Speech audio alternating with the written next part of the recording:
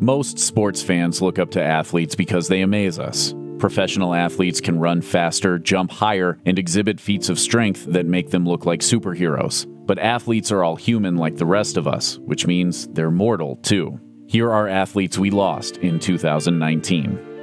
Mel Stottlemyre was a reliable and vital member of the New York Yankees pitching staff in the late 1960s and early 70s. He amassed 164 wins, a 2.97 earned run average, more than 1,200 strikeouts, 3 20-win seasons, and 5 All-Star appearances. Stottlemyre was also one of the best hitting pitchers. He once had 5 hits in one game, and of his 7 career home runs, 1 was an improbable inside-the-park grand slam. Stottlemyre didn't win a World Series ring as a player, but he did win 5 as a pitching coach. In the 80s, he signed on with the New York Mets and helped its legendary 1986 squad to a World Series championship. He later returned to the Yankees as a pitching coach and won another 4 titles. He retired in 2008 after one last coaching job with the Seattle Mariners. According to his wife, he fought blood cancer for nearly 2 decades. He died at age 77. After debuting with a Rookie of the Year season in Major League Baseball in 1956, Frank Robinson spent 9 more seasons with the Cincinnati Reds. In 1961, he led the team to its first pennant in more than 20 years. Robinson earned the NL MVP honors and a Gold Glove. The Reds traded Robinson to Baltimore ahead of the 1966 season, and he immediately delivered for the Orioles to a World Series winning season, hitting .316 with 49 home runs and 122 runs batted in. He led the league in all 3 categories, earning Robinson the exceedingly rare Triple Crown of hitting. Just be patient, see the ball, and hit it. Robinson later wound up in Cleveland, where in 1975 he was appointed player manager, making him the first African-American boss in baseball history. He retired from play to focus on managing in 1976, and in 1989 he was named Manager of the Year. Robinson was a first-ballot Hall of Famer in 1982. He was 83 when he died. Gordon Banks had a long and successful career in English League Soccer as a goaltender for Leicester City and Stoke City. He won a spot on England's national team in 1963. He rose to the occasion of playing on the world stage and will forever be a legend in his home country as part of the 1966 World Cup winning squad. England defended its title in the 1970 World Cup final, this time facing the Brazilian team. While Brazil ultimately squeaked out a 1-0 win, the game is more memorable for a Banks deflection now known as the save of the century. Brazilian star Pelé hit a textbook header toward the lower corner of the net, but Banks somehow knocked it away. The International Federation of Football History and Statistics ranked Banks the number 2 all-time goalkeeper in international play. He died in his sleep at age 81. Don Newcombe was one of the last living players who remembered taking the field in Brooklyn. Newcombe also played for the Cincinnati Reds and Cleveland Indians, but he'll forever be associated with Dodger Blue. While playing semi-pro baseball as a teenager, Newcombe got the attention of the Brooklyn Dodgers, who signed him to pitch for the team. Newcombe was among the first African Americans to play in the MLB, entering the league in 1949, just 2 years after teammate Jackie Robinson broke the color barrier. Newcombe is the only player in MLB history to win Rookie of the Year, MVP, and Cy Young honors. In his rookie season, he had a 17-8 record with 5 shutouts and 149 strikeouts. Newcombe got even better, winning 19 and 20 games in the next 2 seasons. He then missed 2 seasons to serve in the military during the Korean War, but he came back in a big way. In 1955, he won 20 games and led the Brooklyn Dodgers to a World Series title. The following year, he was named both the National League's MVP and its Cy Young Award recipient. Newcombe died at age 92. Terrible Ted Lindsay was a standout in the wild hardscrabble National Hockey League of the mid-20th century. Lindsay played more than 1,000 games and scored 379 goals over his 17-season career, almost all of them with the Detroit Red Wings. As part of the legendary production line, alongside center Sid Abel and right-winger Gordie Howe, Lindsay ultimately won 4 Stanley Cups in the 1950s. Relatively small at just 5'8", Lindsay was known for being scrappy and tenacious. And there was no friends on the ice. They were all enemies. In 1950, Lindsay won the Art Ross Trophy, the NHL's award for its top scorer. He was elected to the Hockey Hall of Fame in 1966, and his number 7 hangs in the rafters above Red Wings games. Lindsay earned a spot on the NHL's list of its 100 greatest players of all time, and in 2010, the NHL Players Association renamed the league MVP prize the Ted Lindsay Award. Lindsay passed away at his home in Michigan. He was 93. Marilynn Smith was the definition of a Hall of Fame golfer with 21 tournament wins. But perhaps even more impressive is how she changed the face of women's sports by helping create the Ladies Professional Golf Association, the world's oldest women's sports institution. As a child growing up in Kansas in the 1930s and 40s, Smith pitched on a boys' baseball team. After her father promised her a new bike when she could hit 9 holes in under 40 strokes, she met the challenge. Before she graduated high school, she'd won 3 state golf titles. At the University of Kansas, she comprised the entirety of the women's golf squad and won the individual collegiate national title in 1949. Smith and a dozen other golfers created the LPGA in 1950. Smith won her first pro championship 4 years later and eventually served as president of the group. If we ever got publicity, it was on the back page of the newspaper. After retirement, ABC Sports hired her to cover men's golf tournaments, making her the first woman to ever do that, too. Smith died at age 89. Playing as both a guard and tackle, Forrest Gregg was so committed and put in so much effort that legendary Green Bay Packers coach Vince Lombardi called him the best player I ever coached. Gregg was a 9-time Pro Bowl selection over the course of a 15-season career for the Dallas Cowboys as well as the Packers. He earned the nickname Iron Man after competing in a then-record 188 straight games, suited up for 6 conference championship teams, and played in 3 Super Bowls, winning it all in 1967, 1978, and 1972. The 1977 Pro Football Hall of Fame inductee went on to coach for 11 seasons, leading the Green Bay Packers, Cleveland Browns, and Cincinnati Bengals. Gregg died of complications from Parkinson's disease at 85.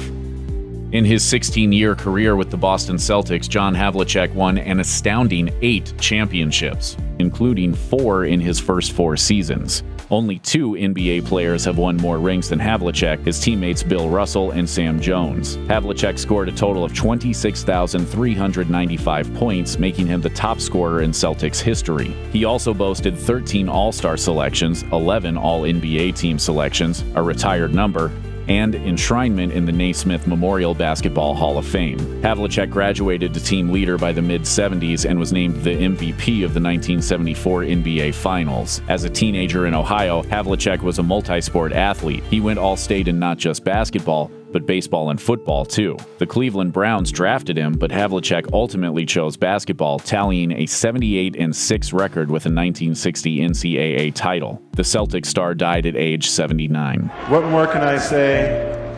Thank you, Boston. I love you.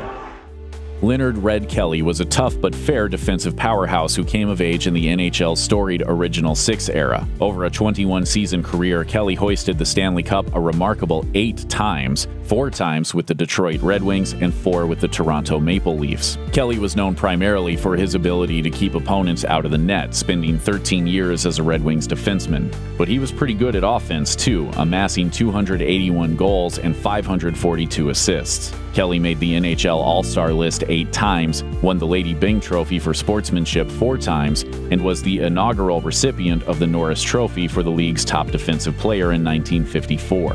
In 1962, while still playing in the NHL, Kelly won a seat in Canada's Parliament representing an area of Toronto. In February 2019, Kelly saw the Red Wings retire his jersey number 4, making him just the 8th player to receive that honor. The Hall of Fame hockey star died at age 91. Austria-born Formula One racer Niki Lauda used family money to buy his way into big races in 1971 and 1972.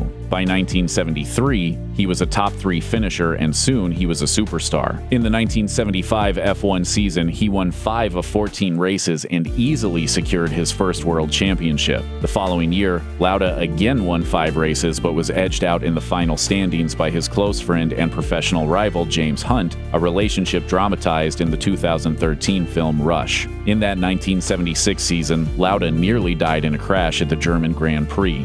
In what was likely a suspension failure, his Ferrari smashed into a wall and as other cars hit him, the vehicle caught fire and severely burned Lauda's face. He was even given last rites, but he survived and was racing again less than 6 weeks later. In 1977, Lauda reclaimed his championship and won another one in 1984 after coming out of retirement. Lauda passed away at the age of 70. Bart Starr led a dynasty in Green Bay. The University of Alabama quarterback kind of snuck his way into the NFL, drafted in the 17th round in 1956. He wasn't even a starting QB for a while, but when he finally got the job full-time, he exploded, helping the Green Bay Packers to NFL titles in 1961, 1962, and 1965. When the NFL and rival AFL began pitting their champions against one another in a Super Bowl, Starr's teams won the first two. Starr played in the NFL for 16 seasons, all of them with the Packers. He was selected to 4 Pro Bowls, was named the NFL MVP in 1966, led the league in completion percentage 4 times, and racked up more than 24,000 passing yards. In the 1967 NFL title game, nicknamed the Ice Bowl, Starr executed a quarterback sneak to give the Packers a 21-17 win over the Dallas Cowboys. Starr, inducted into the Pro Football Hall of Fame in 1977, had reportedly been in poor health since suffering a heart attack and 2 strokes in 2014, and he died in Birmingham, Alabama at age 85. Over a 22-year career, Bill Buckner was among baseball's most reliable players. His lifetime stats included a batting average of .289 and 2,715 hits. Buckner peaked in the early 80s during his time with the Chicago Cubs. He was the 1980 National League batting champion and made the All-Star team in 1981. Soon after, Buckner was traded to the Boston Red Sox, where he'd be part of the 1986 World Series-bound squad. Despite all those achievements, it would be a single moment in that fall classic that would mar Buckner's career forever. The Red Sox nearly broke a 68-year championship drought, up 3-2 over the New York Mets with a lead in Game 6. In the 10th inning, with the score tied, the Mets' Mookie Wilson hit a slow grounder to Buckner. He misjudged it, and it rolled through his legs into the outfield. A Mets runner scored the game-winning run, forcing a 7th game in which the Mets were victorious. Buckner single-handedly took the blame for the Red Sox continuing misfortunes. After he retired in 1990, he moved to Idaho and bought a ranch. Buckner died at age 69 after a battle with Lewy body dementia. Jim Bouton was a phenomenal pitcher for the New York Yankees in the early 1960s. In 1963, just his second full year in the major leagues, Bouton racked up all-star numbers, winning 21 games with 6 shutouts. The next year, he pitched another 18 wins with 4 shutouts, and in 1963 and 1964, the Yankees won the American League pennant. He was never quite the same after a 1965 injury. Not counting a brief comeback attempt in 1978, his career finished up after 1970 following stints with the Seattle Pilots and Houston Astros. But Bouton would have a huge second act. In 1970, Bouton turned his recollections of his baseball days into Ball 4, a shocking expose of what baseball players really got up to. The main takeaways being that Mickey Mantle liked to party and lots of players ingested performance-enhancing stimulants. It also took stock of the economics of baseball. Ball 4 documented owner abuse and the general manager's abuse of the players, how they took advantage of them, treated them unfairly. In addition to working as a sportscaster in the New York area, Bouton further added to the magic of baseball by co-inventing Big League Chew. The baseball lifer was 80 when he died. In his junior year at Santa Monica High School in Southern California, Tyler Skaggs struck out 89 batters, walked just 22, pitched a perfect game, and notched a ridiculously low 1.11 ERA on the way to being named Conference Player of the Year. The next year, the Los Angeles Angels drafted the local standout only to trade him to the Arizona Diamondbacks, who then traded Skaggs back to the Angels, where he would spend the rest of his career. Skaggs' best year came in 2018 with a 4.02 ERA and an 8-10 record. In 2019, he'd nearly matched his personal wins record with 7 by late June. Shortly after pitching in a home game against Oakland, Skaggs and the rest of the team headed for Dallas for a 4-game series against the Texas Rangers. He was found unresponsive in his suburban Dallas hotel room. Authorities were summoned, who pronounced Skaggs dead. An autopsy report obtained by People magazine stated that Skaggs' cause of death was the result of a mixture of alcohol, fentanyl, and oxycodone intoxication with terminal aspiration of gastric contents. He choked to death on his own vomit only a few days shy of his 28th birthday.